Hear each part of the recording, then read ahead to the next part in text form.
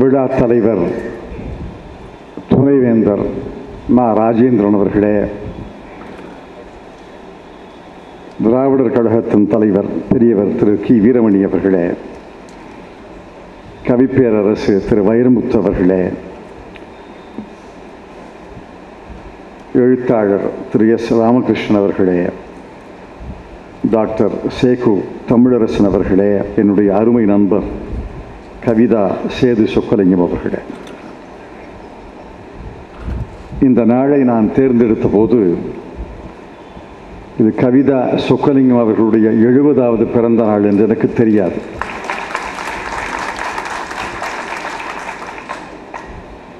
அவரும் இந்த நாளை தேர்ந்தெடுத்து விட்டீர்களே, ஒத்தி வையுங்கள் என்று கேட்கவில்லை. நேற்று மாலை தான் எனக்கு தெரியும் இன்று அவருக்கு பிறந்த நாள் என்று. பிறந்த நாள் குடும்பத்தோடு காலையிலே கொண்டாடிவிட்டு குடும்பத்தோடு இங்கே வந்திருக்கிறார். அவருக்கு எல்லாருடைய வாழ்த்துக்களையும் நான் தெரிவித்துக் கொள்கிறேன். அதே போல பெரியவர் திரு வீரமணி அவர்களுடைய வீட்டில் இன்னைக்கு ஒரு சிறப்பான விசேஷம். அவர்தான் எல்லாரையும் வரவேற்கணும். 7-7:30 மணிக்கு அங்கே வரவேற்கணும். 8:45 மணிக்கு இவர் போகும்போது அவர்கள் வரவேற்கப் போகிறார்கள். இன்னைக்கு விழா வச்சிருக்கோம்னு சொல்லாமல் இந்த நிகழ்ச்சியை ஒப்புக்கொண்டு இந்த விழாவிலே கடைசி வரைக்கும் இருந்திருக்கிறார்னா அவருக்கு நான் மிகவும் கடமைப்பட்டிருக்கிறேன். அவருக்கு என்னுடைய நன்றியை நான் தெரிவித்துக் கொள்கிறேன். உரையாற்றிய அனைவரும் மிகச் சிறப்பாக உரையாற்றினார்கள். 1-2 சுருக்கமான செய்திகளை 5 நிமிடத்தில் நான் முடிச்சுட்டு போகிறேன். நான் எல்லாரும் வீட்டுக்கு போய் ஆகணும். ஒன்று, நான் ஆங்கிலத்தில் தான் எழுதுகிறேன். ஆனால் நான் ஆங்கிலத்தில் எழுதுவது இன்று பஞ்சாபி, உருது, ஹிந்தி, மராட்டி, மலையாளம், கன்னடம், வங்காளம் ஆகிய மொழிகளிலே அன்றே மொழிபெயர்க்கப்பட்டு அந்த வாரமே வருகிறது. ஒரு மொழியை விட்டுவிட்டேன்னு நீங்கள் நினைக்கலாம். தமிழ் பத்திரிகைகளை நான் புறக்கணிக்கவில்லை. தமிழ் பத்திரிகைகள் உங்களை புறக்கணிக்கிறார்கள். என்னுடைய ஆழ்ந்த வருத்தம் என்னவென்றால், இந்த கட்டுரையை வெளியிடுவதற்கு எந்த தமிழ் பத்திரிகையும் தயாராக இல்லை. இந்த கட்டுரையை வெளியிடுவதற்காக ஒரு தமிழ் பத்திரிகையை தொடங்க முடியாது. ஆனால் என்றாவது தமிழ் பத்திரிகைகளிலே இந்த கட்டுரை வர வேண்டும் என்ற ஒரு வருத்தத்தை தவிர எனக்கு வேறு வருத்தங்கள் கிடையாது. ஆனால் இன்னொரு ஆசை இருக்கு. ஆங்கிலத்தில் எழுதுகிறோம், தமிழிலேயே எழுத முடியுமா அப்படின்னு நான் யோசிச்சு பார்க்குறேன். ஆங்கிலத்தில் எழுதி மொழிபெயர்க்காம தமிழிலேயே எழுத முடியுமா? ஆனால் ஒரு அச்சம் என்னை தடுக்கிறது. தமிழிலேயே எழுதினால் அந்த எழுத்துக்கும் நம்ம தான் பொறுப்பு, அந்த கருத்துக்கும் நம்ம தான் பொறுப்பு. ஆங்கிலத்தில் எழுதி தமிழில் மொழிபெயர்த்தா இது நான் எழுதலை, இது மொழிபெயர்ப்பாளர்னு தள்ளி விட்டுறலாம். ஆனால் என்றாவது ஒரு நாள் ஆங்கிலத்தில் எழுதுவது தவிர தமிழிலேயே இந்த செய்திகளை எழுத வேண்டும் என்று நான் விரும்புகிறேன். அதற்கு காலம் வரும்னு நினைக்கிறேன். கவிப்பேரரசு வைரமுத்து சொன்னார்கள், கவிதை இலக்கியம், சிறுகதை இலக்கியம், நாவல் இலக்கியம், குறுநாவல் இலக்கியம், நாடகம் இலக்கியம். ஆனால் தமிழில் எனக்கு தெரிந்தவரை விமர்சனம் இலக்கியமாக ஏற்றுக்கொள்ளப்படவில்லை. ஆய்வுக் கட்டுரைகள் இலக்கியமாக ஏற்றுக்கொள்ளப்படவில்லை. ஆங்கிலத்தில் வால்டர் லிப்மன் ஒருத்தர் இருந்தார். ரொம்ப நாளைக்கு முன்னாடி நான் மாணவனாக இருக்கும்போது உலக புகழ்பெற்ற அரசியல் விமர்சகர். நியூயார்க் டைம்ஸில் எழுதுவார். இந்து பத்திரிகை போடும் அதை, வால்டர் லிப்மன். வால்டர் லிப்மனுடைய எழுத்து இலக்கியமாக கருதப்படுகிறது. அரசியல் விமர்சனம் இலக்கியமாக ஏற்றுக்கொள்ளப்பட்டிருக்கிறது. அதைப் போல நம்முடைய தமிழ் மொழியிலேயும் மற்ற மொழிகளிலேயும் அரசியல் விமர்சனம், பொருளாதார விமர்சனம் இலக்கியமாக ஏற்றுக்கொள்ளப்பட வேண்டிய ஒரு காலம் வர வேண்டும்.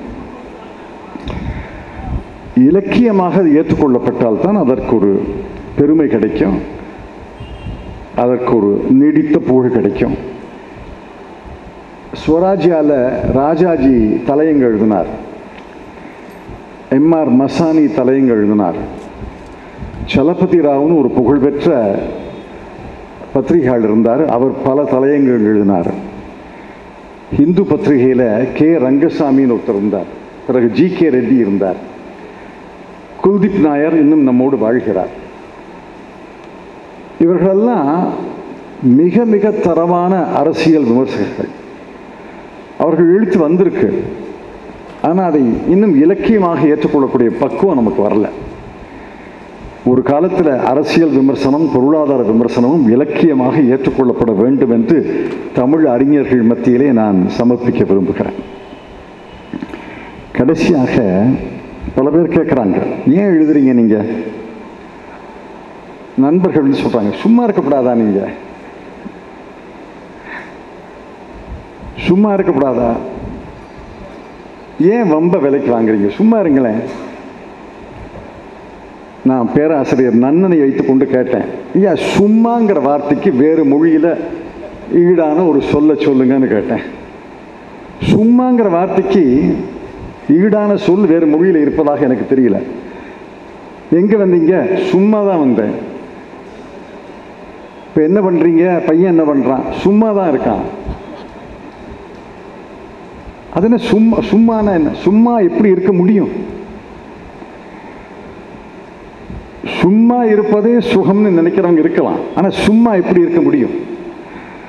ஆகவேதான் என்னை பார்த்து கேட்பவர்களுக்கு நான் சொல்வேன், சும்மா இருக்கப்படாதான்னு கேட்டால் சும்மா இருக்க முடியாது ஐயா, சும்மா இருக்க முடியாது. என்னைக்கு யானையினுடைய துதிக்கை சும்மா இருக்குதோ அன்னைக்கு தான் நானும் சும்மா இருக்க முடியும்.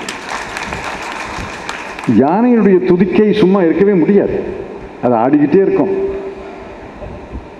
யானையினுடைய துதிக்கை எப்பொழுது சும்மா இருக்கிறதோ அப்பொழுதுதான் நானும் சும்மா இருக்க முடியும்னு சொன்னேன். நான் எழுதுறதுக்கு காரணங்களை சொல்வதை விட உதாரணங்களை சொல்கிறேன். எழுதுறதுக்கான காரணம் இந்த உதாரணத்திலிருந்து நீங்கள் புரிந்து கொள்ளுங்கள். கருப்பு பண கட்டுரையில் மூணு உதாரணங்களை சொல்கிறேன். ஒன்று பொருளாதாரம் சம்பந்தப்பட்டமான ஒரு கட்டுரை, கருப்பு பண மதிப்பிழப்பை பற்றி, பண மதிப்பிழப்பை பற்றி. அறவழி மீறி குடிமக்களை துன்புறுத்தும் அரசை பற்றி பேசும் 551வது திருக்குறளை இங்கு நினைவுபடுத்த விரும்புகிறேன்.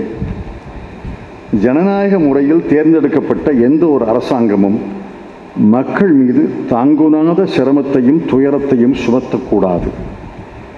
சரித்திர புகழ்பெற்ற ஹிப்போக்ராட்டஸ் தம் நூல் ஒன்றில் இப்படி சொல்லியிருக்கிறார், துன்பம் விளைவிக்க வேண்டாம். ஆங்கிலத்தில் அவர் எழுதினது டூ நோ ஹார்ம். யாருக்கு சொன்னார் தெரியுமா? ஹிப்போக்ராட்டிக் ஓத் என்று ஒரு உறுதிமொழியை ஒவ்வொரு டாக்டரும் எடுத்துக்கணும். அரசியல் சாசனத்தில் எல்லாரும் உறுதிமொழி எடுத்துக்கொள்வதை போல ஹிப்போக்ராட்டிக் ஓத்துன்னு ஒவ்வொரு டாக்டரும் உறுதிமொழி எடுத்துக்கணும் படிச்சுட்டு வந்த பிறகு. இந்த ஹிப்போக்ராட்டிஸ் சொன்னது டாக்டருக்கு, நீ நன்மை செய்யாட்டியும் பரவாயில்ல, யாருக்கும் துன்பம் மட்டும் செஞ்சிடாத, டூ நோ ஹார்ம். ஒரு அரசால் அதைத்தான் செய்யணும். ஒரு அரசால் நன்மை செய்ய முடியாவிட்டால் ஒரு அரசு துன்பம் இழைக்கக்கூடாது. பணமதிப்பு இழப்பை போல ஒரு துன்பம் எந்த நாட்டுக்கும் வரக்கூடாது. 21ஆம் நூற்றாண்டிலே இந்திய பொருளாதாரத்துக்கு மிக மிக மிக மிகப்பெரிய கேடை விளைவித்தது பணமதிப்பு இழப்பு. பணமதிப்பு இழப்பு நடந்த மறுநாளே நான் நாடாளுமன்றத்தில் சொன்னேன், 1.5% வளர்ச்சி குறையும் என்று சொன்னேன். பிறகு டாக்டர் மன்மோகன் சிங் அவர்கள் 2% வரைக்கும் போகலாம்னு சொன்னார். இன்னைக்கு என்ன நடந்திருக்கு? 2015-16 8.2% வளர்ச்சி, 2017-18 6.7% வளர்ச்சி, 8.2 6.7 கழித்து பாருங்க. 1.5. நான் சொன்னது பலித்து விட்டதே என்று மனம் வலித்து கொண்டிருக்கிறோம். நான் சொன்னது பலித்து விட்டதே என்று நான் மகிழ்ச்சி அடையவில்லை. நான் சொன்னது பலித்து விட்டதே என்று மனம் வலிக்கிறது. இதுக்கு தான் எழுதுறேன். அரசு துன்பம் செய்யக்கூடாது. ஒரு அரசு துன்பம் செய்தால் அந்த அரசை தட்டி கேட்கக்கூடிய மனப்பான்மை மக்களுக்கு வர வேண்டும். அந்த 551வது திருக்குறளை சொல்லலாமா சொல்லப்படாதா சொல்லலாமா சொல்லப்படாதான்னு எழுதி அழிச்சு கடைசியில் சொல்லக்கூடாதுங்கிற முடிவுக்கு வந்தேன். காரணம், அந்த திருக்குறள் கடுமையான சொல்லை பயன்படுத்தும். கொலை மேற்கொண்டாரிற் கொடிதே அப்படின்னு சொல்லுது. கொலகாரனை விட அப்படிங்குது. படித்து பார்த்துவிட்டு சரி கொலகாரங்கிற வார்த்தை இருக்குது, எழுதப்படாது, 551வது திருக்குறள்னு சொல்லிவிடலாம் அப்படின்னு சொல்லி எழுதி முடிச்சுட்டேன். அந்த திருக்குறளை நான் மேற்கோள் காட்டலை. திருக்குறளை மேற்கோள் காட்டுவதில் எனக்கு பேராசை. ஒவ்வொரு முறையும் நிதிநிலை அறிக்கை தரும்போது திருக்குறளை சொல்லாமல் சொன்னது கிடையாது. ஆனால் இந்த திருக்குறளை மேற்கோள் காட்ட நான் விரும்பாததற்கு காரணம் அதில் ஒரு கடுஞ்சொல் அடங்கிவிட்டது. அடுத்த உதாரணம், இந்த படிப்பாங்கன்னு நினச்சேன், படிக்கலை. இந்திய நாட்டு குழந்தைகளை பற்றி கொஞ்சம் சிந்திச்சு பாருங்கள். இது உங்கள் குழந்தையை பற்றி சொல்லலை, என் குழந்தையை பற்றி சொல்லலை, சில பேருடைய குழந்தையாக இருக்கலாம். ஆனால் இந்தியாவில் இந்த குழந்தைகள் இருக்கிறாங்க. நம்ம இல்லைன்னு நினச்சிக்கிறோம், இல்லைன்னு ஒரு கற்பனையில் இருக்கிறோம். குழந்தைகளின் முதல் 5 ஆண்டுகளில் கொடுக்கப்படும் கவனிப்பே அவர்களுடைய வாழ்க்கை முழுமைக்கான மன மற்றும் உடல் ஆரோக்கியத்துக்கான ஆதாரமாக விளங்குவதாக பல ஆய்வுகள் தெரிவிக்கின்றன. இந்தியாவில் 2இல் 1 குழந்தை இரத்தச் சோகையோடு, 3இல் 1 குழந்தை எடை குறைவோடு வளர்ச்சி குறைந்து போயும் இருக்க, 5இல் 1 குழந்தைக்கு ஊட்டச்சத்து குறைபாடும் உள்ளது.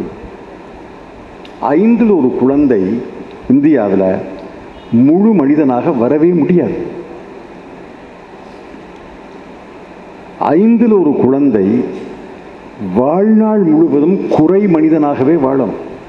ஏன்னா அந்த முதல் 5 ஆண்டுகளுக்கு ஊட்டச்சத்து கிடையாது. ஆக இந்தியாவில் ஆண்டு ஒன்றுக்கு ஏறத்தாழ 1,20,00,000 குழந்தைகள், 1.5 கோடி குழந்தைகள் பிறக்குதுன்னா, இன்றைய நிலைமையில் ஏறத்தாழ 20-25 லட்சம் குழந்தைகள் தங்கள் வாழ்நாள் முழுவதும் அரை மனிதனாக, குறை மனிதனாகத்தான் வாழும். மன வளர்ச்சியும் இருக்காது, உடல் வளர்ச்சியும் இருக்காது, எந்த பங்களிப்பையும் தர முடியாது. அதான் இந்திய குழந்தைகளுடைய நிலைமை. இங்கே குழந்தையும் தெய்வமும் கொண்டாடும் இடத்துலன்னு பேசுகிறோம். அதான் நான் முடித்தேன் இந்த கட்டுரையை. குழந்தையும் தெய்வமும் கொண்டாடப்படும் இடத்தில் என்ற ஒரு பழமொழி தமிழில் உண்டு. ஆனால் ஒரு தேசமாக நாம் தெய்வங்களை கொண்டாடுகிறோம், ஆனால் குழந்தைகளை புறக்கணிக்கிறோம். இதுக்காகத்தான் எழுதுகிறேன்.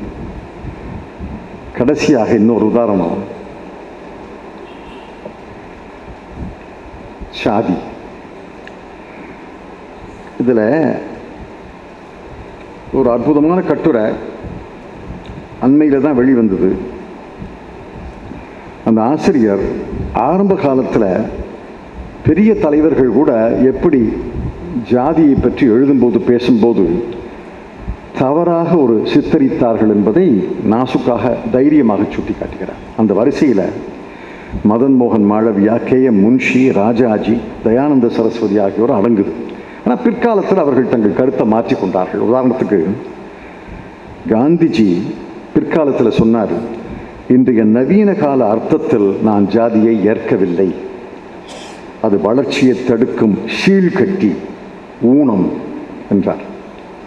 ஆனால் இன்று இந்தியாவில் ஒரு மாநிலத்தினுடைய முதலமைச்சர் சொல்கிறார், இன்றும் அவர் மாநிலத்தின் முதலமைச்சர், அந்த முதலமைச்சர் சொல்கிறார், நிலங்களில் ஏற்கலப்பை என்ன விதமான பணியை செய்கிறதோ, ஏற்கலப்பை அந்த நடவு நேர்படுத்தி இங்கே நட்ட நாற்றாங்கால் அந்த பயிருக்கு வந்தப்படாங்க. ஏற்கலப்பை எப்படி நிலத்தில் ஒரு பணியை செய்கிறதோ அதேதான் இந்து சமூகத்தின் சாதி அமைப்பு செய்கிறது, அதனை நிர்வகித்து ஒழுங்குபடுத்துகிறது.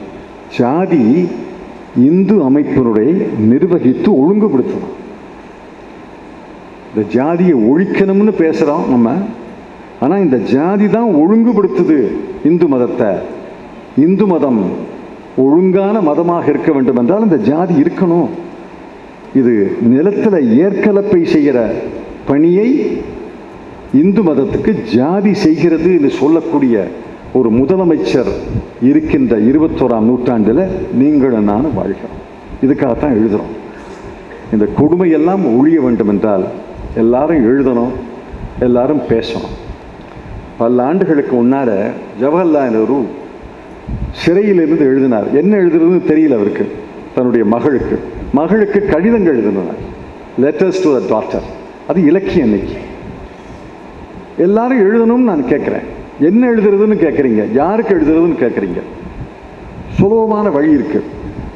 உங்கள் மகனுக்கு ஒரு போஸ்ட் கார்டு எழுதுங்க. அமெரிக்காவில் வாழக்கூடியவருக்கு ஒரு கடிதம் எழுதுங்க. நண்பருக்கு ஒரு இன்லன் லெட்டர் எழுதுங்க. என்ன நடக்குதுங்கிறத சொல்லுங்க. என்ன நடக்குதுன்னு பகிர்ந்து கொள்ளுங்கள். எழுதாத பேசாத ஒரு சமுதாயம், ஊமைத்துறையாக இருக்கக்கூடிய ஒரு சமுதாயத்தில் இந்த இழுக்கெல்லாம் போகாது. எழுத வேண்டும், பேச வேண்டும். அப்பொழுதுதான் சமுதாய இழுக்குகள், அரசியல் ஒழுங்கினங்கள், பொருளாதார தவறுகளை எல்லாம் களைய முடியும் என்று நான் நம்புகிறேன். அதற்காக பேசுகிறேன், அதற்காக எழுதுகிறேன். அதற்காகத்தான் சொன்னேன் நான் சும்மா இருக்க முடியாது என்று சொல்லி நன்றி தெரிவித்து விடைபெற்றுக் கொள்கிறேன். வணக்கம்.